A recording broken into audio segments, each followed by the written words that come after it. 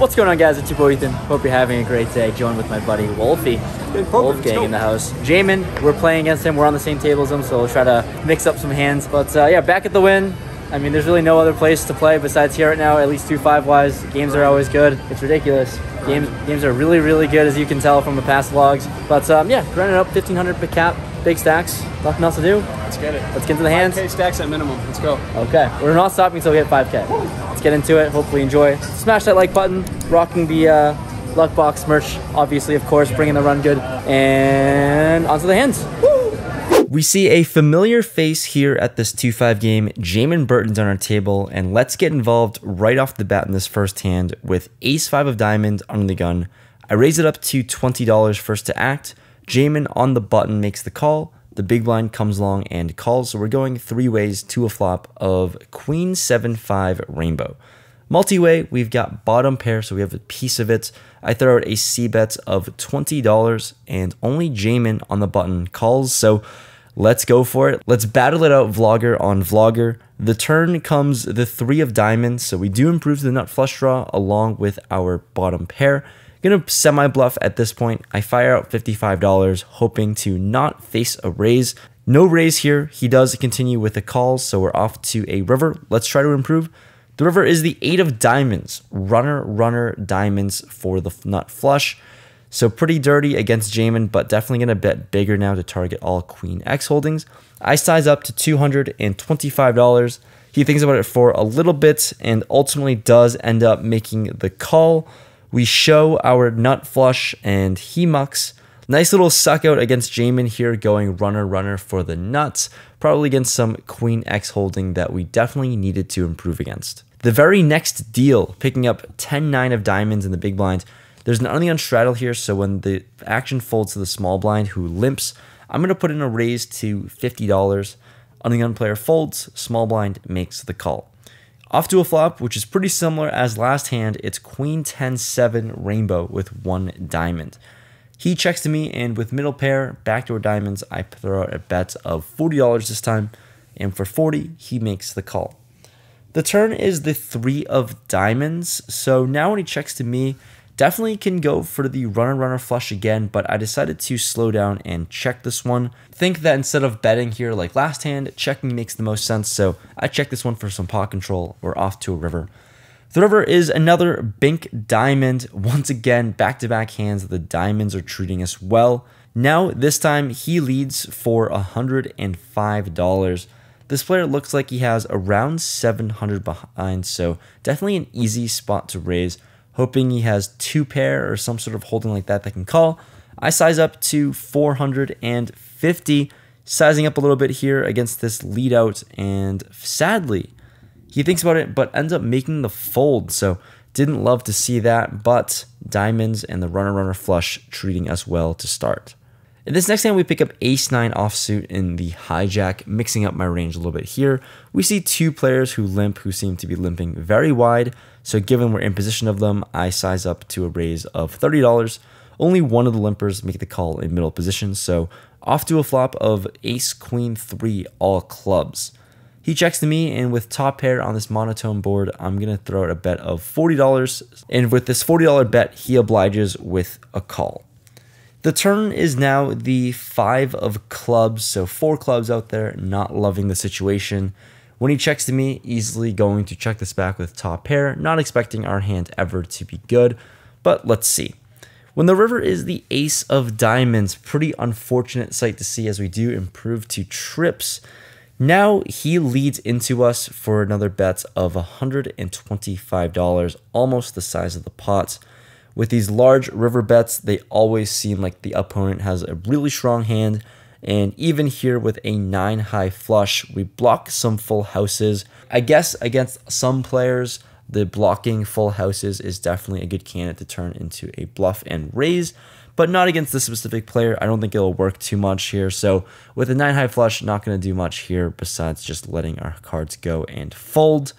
Unfortunate here with trips along with the flush, but we let it go. In the next spot, picking up pocket jacks on the button. There's a hijack open to $15. Action folds to me, and you know, 15 is just a little too small for us to play with this specific hand.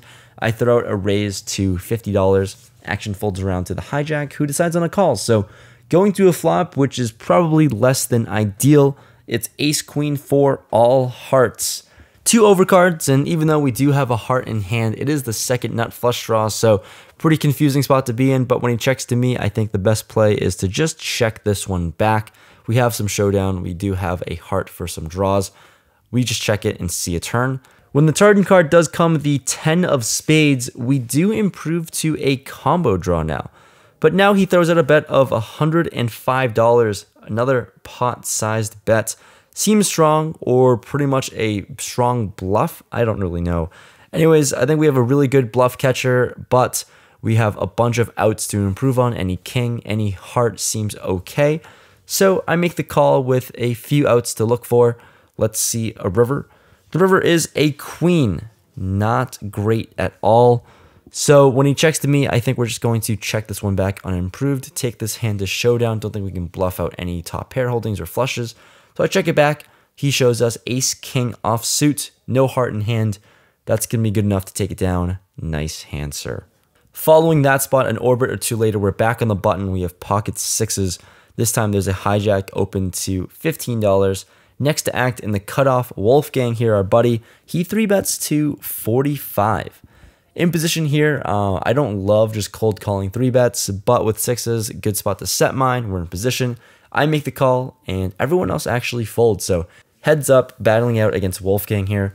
When the flop comes 10, 9, 8, 2 hearts, definitely seems like a better flop for me opposed to him, and definitely good sign of that as he checks to us. Definitely going to start betting now with sixes here. Definitely just fully bluffing with a board better for my range, it seems. So trying to rep some stronger hands on this board, I throw out a bet of $35, and he makes the call. When the turn comes the jack of hearts and he checks for a second time, it seems a little unlikely that he's going to have many flushes in the spot, so I just discount all of those. He does seem to have a little bit more queen X holdings like ace queen or pocket queens compared to me, so I decided to check this one back. I was repping some sort of 2-pair hand or set on the flop. Let's see what happens on the river. The river comes the 10 of diamonds, a very dynamic river card to see. And now when he throws out a bet of $100, seems like a feeler bet, seems like queen X most likely. And considering that our range consists of a lot more 2-pair holdings that now potentially have improved to full houses, can we ever fold out those queen X straight holdings? I have a lot of boats in range theoretically, and I think we're going to attempt it with sixes here in the spot. We're going to put a lot of queen X and straights into tough spots. So I put in a raise this time to $450. This definitely is an under bluff spot, so definitely want to try to take advantage of that.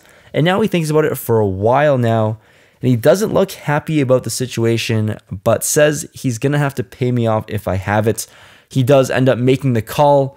We show loud and proud pocket sixes for pretty much nothing on this board, and Wolfgang only shows us the nut flush, ace deuce of hearts. So nice hand, never saw that one coming. We even put nut flushes in a pretty unfortunate and hard spot to be in, but you know, hard to fold that out. Wasn't really aware he was that strong, but nice hand checking back that flop and allowed me to commit to that bluff and punt.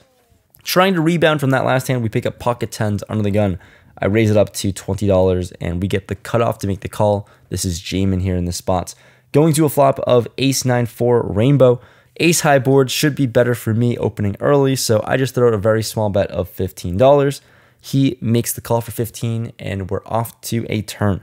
The turn comes a 10. Bank City turn. It just seems like whenever we're playing against Jamin, we seem to run really well and suck out. So now hoping he has an ace X holding, I size up to $75 and he makes the call once again. So seems like he has a strong ace potentially, or maybe even 2-pair now at this point. We're off to a river, which comes a jack. Now we're definitely going to continue sizing up and polarize.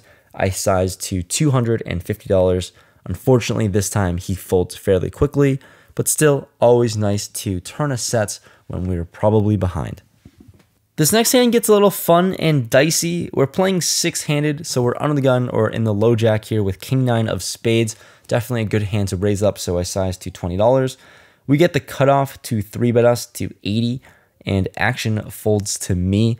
Given we're out of position, king 9 of spades just doesn't play too well in 3-bet pots, and I think this is actually a better spot to 4-bet. Definitely better to 4-bet opposed to calling. Folding obviously is definitely a play that can be done, but that doesn't seem too vlog worthy.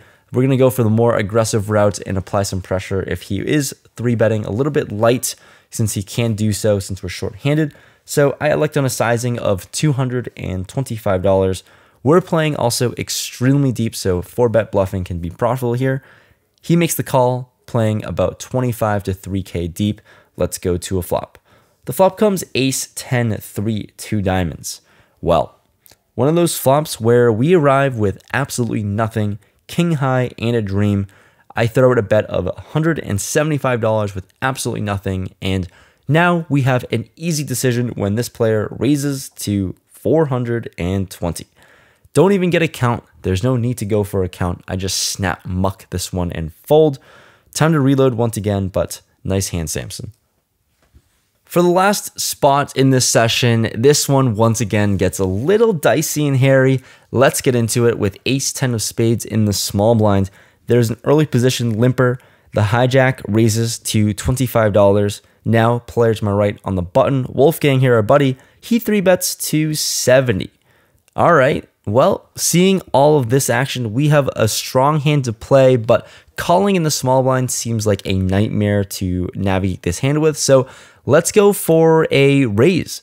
Another 4-bet incoming, cold 4-ball it to $230. Action now folds back to our buddy Wolfgang on the button, who decides on a call. He covers us by a mile as he's been crushing this session. Let's go to a flop, which is pretty interesting.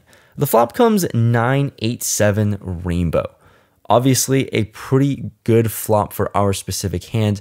Not amazing for our overall 4-betting range, but definitely going to need to continue with a bet. So I sized to $275. This in hindsight seems a little bit larger than ideal, because if we face a raise on this board, then we're kind of feeling miserable. But when he does make the call, we have 2 overs. We have an open-ended straight draw. Let's try to get there. The turn comes a 6. Full rainbow on board, and we improve to what is essentially the nuts, but the second nuts now, only losing to Jack 10. We get there, and this session seems to be all about sucking out against our friends, but getting there with the straight, a very disguised one at that. I size up now to $650. With this large bet, it shouldn't really make too much sense. Now I'm hoping he has a really strong overpair or set, essentially. But when he thinks about it for quite some time and ends up making the call, we've got a really big pot brewing. Let's just try to see a brick river. The river comes the ace of diamonds. Oh, this is not one of those brick rivers we wanted to see. If we were bluffing with a hand like ace king, which we definitely could be, now we don't think we can get max value against smaller pocket pairs, as we have one of the strongest hands we can ever have here. All 1-pair holdings are feeling really unfortunate and uncomfortable, and considering that we have about $1,200 behind in our stack, I could certainly go all in, but this river isn't one of those cards to do it with. I size up to $800, not an all-in, but still a sizable bet at that. Now our buddy Wolfgang goes into an eternal tank.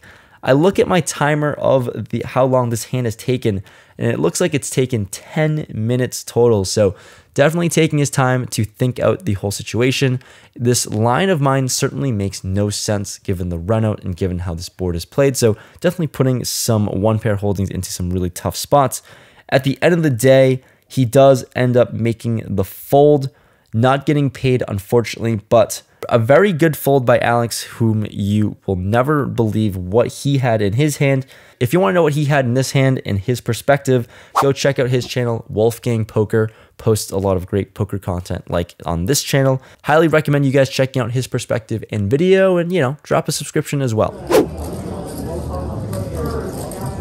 Wrapping up the session here. I think myself and Wolfgang are gonna head out to the Golden Nugget to recreate the magic that happened last time we were there. So hopefully things go well. But to wrap up this session, absolutely bananas, crazy. 2-5. It always, I think the win 2-5 is like literally the best game that I could play in. I love it. I'm comfortable in it. I don't know. The games are fun and it is what it is. But today we somehow finally racked up a W after sucking out, or at least playing the very, very loose ace-10 hand. We were in the game for 3,300, out of the game for 3635. So uptick, going up. Things are, I don't know, so far so good, because obviously we're rocking the Luck Box merch and things are going well with that. But hopefully you enjoyed the video. Leave a like if you made it this far. Obviously, like I said, a lot more bangers to come this Vegas trip. So if you want to see more, subscribe. It's always free.